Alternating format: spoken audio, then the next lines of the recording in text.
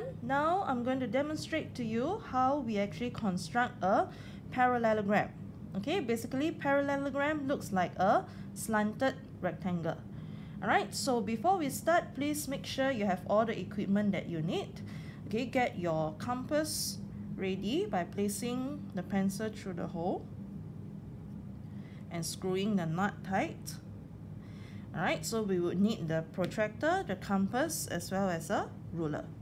Alright, so now we are ready to draw a parallelogram ABCD. So let's start with the first information given, that AB is 8 cm. So just like how you draw a triangle, the first step is always to use your ruler to start off with drawing a straight line. Okay, so let's make use of AB 8 cm to draw our straight line using the ruler. Alright, so I will be drawing 8 cm using my ruler. Alright, so that is an 8 cm line which I'm going to label it as AB 8 cm. Alright, next, let's look at the next information we have, which is AD equals 5 cm. Alright, so just like what you did in triangles, you only draw the first length using a ruler to measure the length of the line. All other lengths given after the first one has to be drawn using a compass. Alright, so AD 5 cm is to be drawn using your compass. So I'm going to prepare the compass to open it to 5 cm to prepare to draw line AD.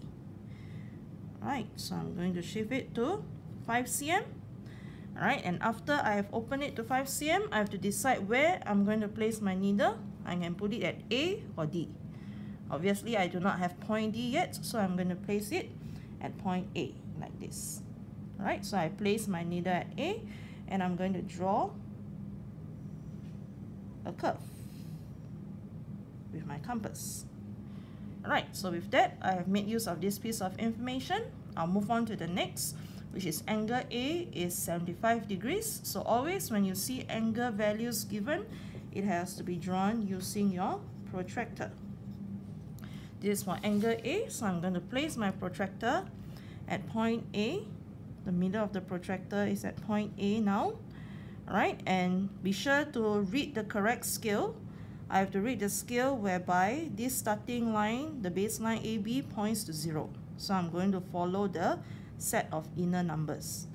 Alright, so I'm going to follow this set of numbers to go to 75, which is right in the middle of 70 and 80. Alright, so this is where 75 degrees is at, and I'm going to use my ruler to join it back to point A. Alright, so I've drawn angle A 75 degrees, and as you can see here, I now have a meeting point between this curve and this angle line that I have just drawn, and this meeting point refers to the fourth point of your parallelogram, which is point D. Okay, take note that point D is never where your line stops, it is where the curve and the line meets, which is right here. Okay, that's point D. So as you can see at this stage, I have used all the information, all three information I'm given. Okay, and yet this obviously doesn't look like a parallelogram at all. Okay, so this is when you have to make use of the property of a parallelogram. Okay, since it looked like a slanted rectangle, one property it has in terms of the length is that opposite sides will be equal in length. Right? So this is an important property we're going to make use of here. Okay, so before we look at the opposite sides to be equal in length, let me label this AD to be 5 cm first, which is what we have drawn just now using our compass. Okay, so bearing this property in mind, if I know AD is 5 cm, I would know that this opposite length to AD, which is for B to C, would also be 5 cm based on this property.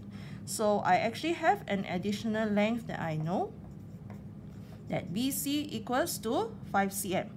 Okay, take note that this information will not be given because the question has told you that it's a parallelogram, so you are supposed to know this property to be able to deduce that BC is actually also 5 cm.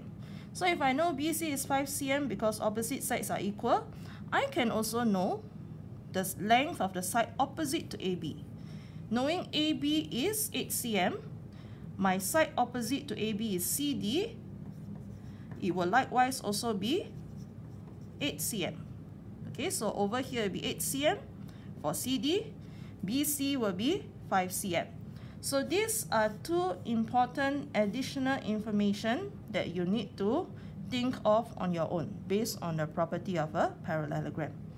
Alright, and because these two additional information are lengths, both of them have to be drawn using a compass.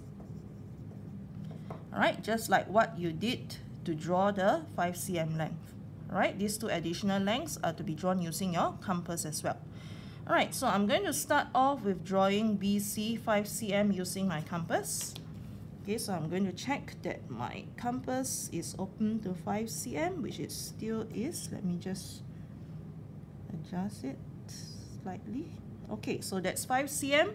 That is to draw BC, so I'm going to place my needle at point B. Alright, I place my needle at point B like this, and I'm going to draw a curve. Alright, so next, CD 8 cm, likewise is a length, so I'm going to use a compass as well. Now I have to extend my compass to a length of 8 cm. Alright, it has to be wider. Okay, slightly wider. Alright, 8 cm. Okay, so 8 cm to draw CD. So now again decide where should my needle be placed at. I can place it at point C or point D. Alright, right now in my diagram, I do not see point C yet, which is what I'm going to locate, but I do see point D over here. Okay, so obviously I have to place my needle at point D. Again, it is important that you place your needle at this spot and not the one above, because point D is where the curve and the line meets. Okay, and likewise, I'm going to draw a curve that meets the previous curve that I have drawn. Alright, so here I've drawn my 8 cm and my 5 cm curves. As you can see, these two curves that I've drawn will nicely meet each other, and this meeting point is where I locate point C to be at. Okay, and now since I have 4 points already located, the last step to do is to join them together so that I get my complete parallelogram. Alright, so use your ruler, join point C to point B and point C to point D.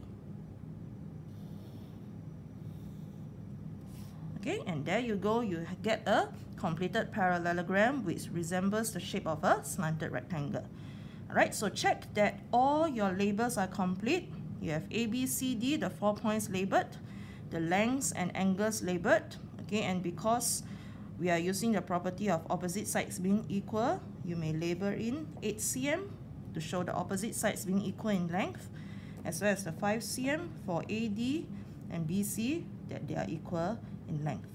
Okay, take note not to erase these curves that you have drawn with your compass, because that would be, you'll be awarded working marks to show your drawing using the compass. Alright, and so that's how we construct a parallelogram. The end.